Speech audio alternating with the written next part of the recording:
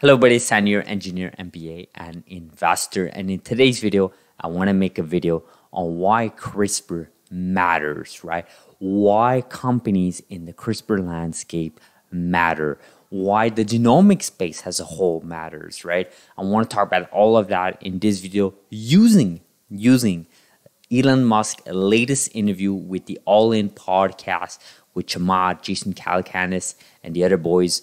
Basically talking about the recession, right? We are currently in a recession, in a market crash, in my opinion. I know it's technically, you can only say we're in a recession when you have like two consecutive negative GDP declines, right? So if your GDP declines two consecutive quarters, right? So Q1, Q2, negative GDP decline, that basically means you're in a recession.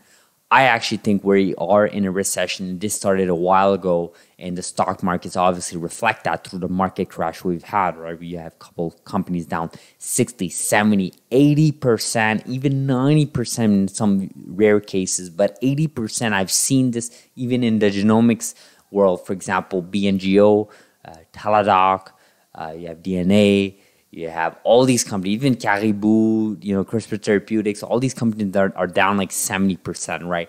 In my opinion, and in the opinion, I think, of others as well, especially some of you watching, we have been in a market crash for a while, right?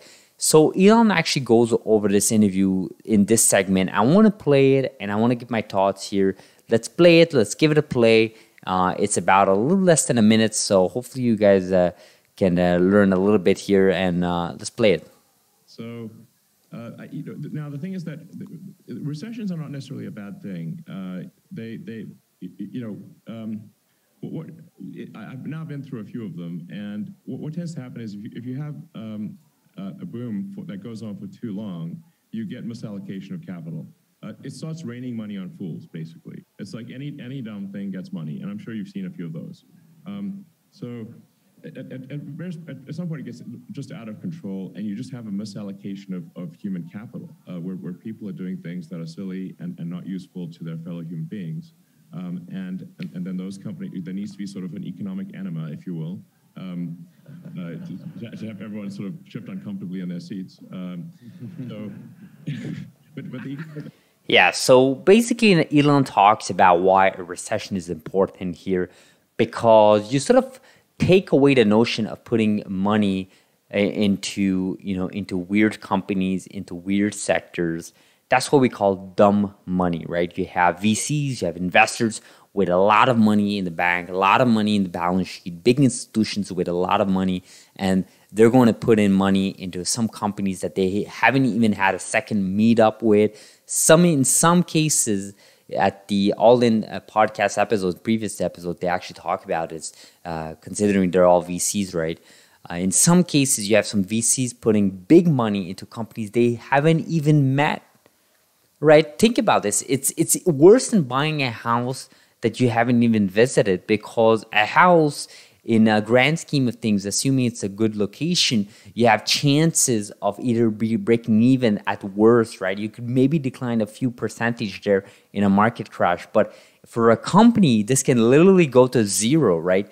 The company can literally go bankrupt, right? This is a bunch of humans or in our organization making decisions for the organizations to move forward, right? This is not dependent on your location. It is not dependent on an asset. There is no value generating assets automatically. There is no proven history behind these companies, especially most of these companies. So what Elon is talking about here is that the recession is so important that it weeds out these weird companies, these weird sectors. And I actually agree with this statement, because I think in 2017, starting end of 2017, maybe 2016 in some cases, we started seeing a lot of these companies emerge, right? I'm not talking about the IPOing. Even before IPOing, you had all these companies sort of getting a bunch of funding from a bunch of investors. You had DoorDash that was worth like $100 billion at some point. You had Snapchat worth $120 billion market cap.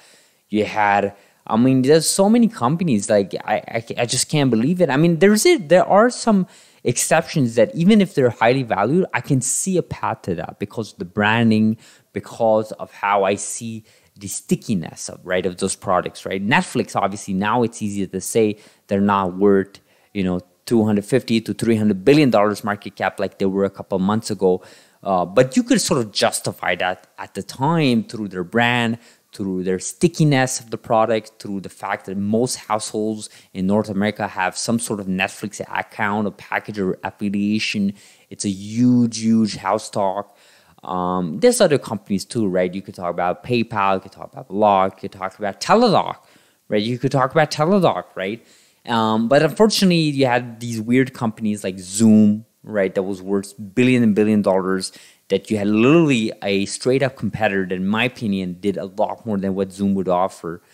You had Peloton, right? That basically, in my opinion, was perhaps the worst company that was ever given that market cap valuation at like over $15 billion market cap. You had so many companies in the space, but, and that's what I want to boil this video down to. CRISPR companies have been here, and they are here to stay, right? This is not dumb money. CRISPR companies are literally solving a problem that all these companies I just mentioned do not even tackle. Cancers, disease, human longevity.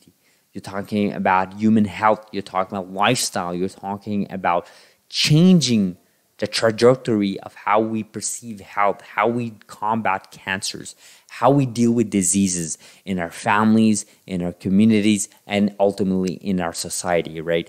This is what changes. This is the game changer, right? This is what I want to get across to you guys.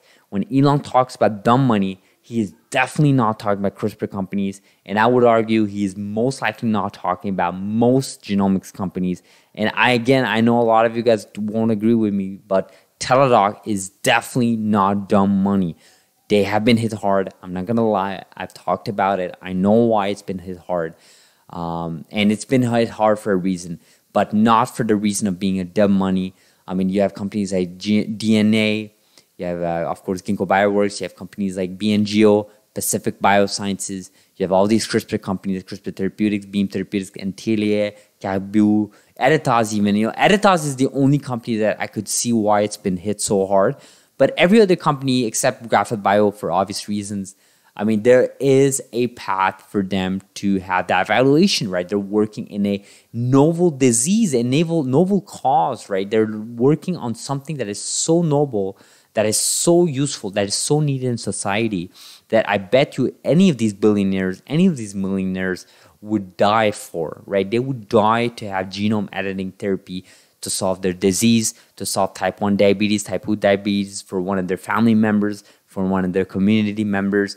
Even if it costs right now $2 million for sickle cell disease, I bet you they would die for it. But a key goal here is to reduce costs, reduce delays for approval. Still don't have any FDA approval for CRISPR therapy. We know CRISPR Therapeutics with Vertex are working on one for CTX001 by the end of 2022, hopefully this year, at latest early part of 2023. That will be the first FDA potentially approved for CRISPR Therapeutics and CRISPR as a whole, right? So that's going to be amazing, but people are waiting for that. We need that approval to go forward, but we don't have to wait for that, right? There's Health Canada in Canada. There's EMA in Europe. There's other organization, regulatory bodies that can sort of approve it for their society, for their regions, for their community members. And I think this is the way out, right? I think this is the way out.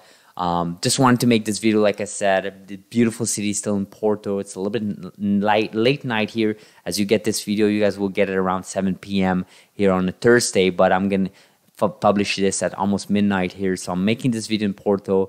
Like I said, I've been here for a few days in Portugal. Amazing time. I'm going to end this video like this. Thank you so much for watching, guys. Do like this video. Do smash the like button. Subscribe if you're not. And I'll see you guys in the next video. Hope you guys are having a beautiful week. Thank you.